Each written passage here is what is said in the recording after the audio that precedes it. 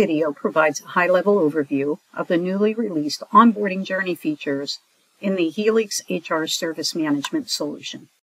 This solution is already robust, encompassing employee experience, HR service delivery, and collaboration as highlighted in this slide.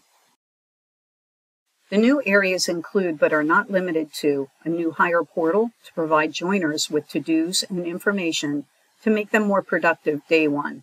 This is their first introduction to the company's technology and needs to be engaging. We also now provide an onboarding portal and associated workflow for hiring managers and HR onboarding specialists.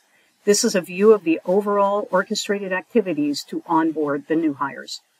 I'm going to log in as Sharon, the hiring manager. Sharon can initiate the onboarding request from within the portal, or it can happen via an automation from the HCM system. Let's go look at the onboarding portal with Sharon's new hires. You can see what stage they are in progress, upcoming, and completed.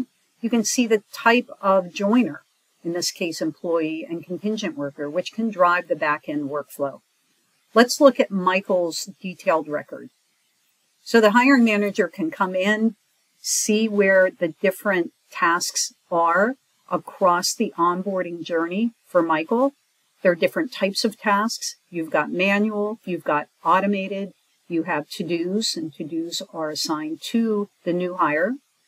Then you can also go into the tasks. You can, as the hiring manager, leave comments and edit those. The other thing that you can do in the actual workflow here is add additional hardware and software. All of this is done using business workflows as the back end to drive the workflow. Now let's log in as Michael, pre-day one, the external new hire portal. Michael can ask questions of HR.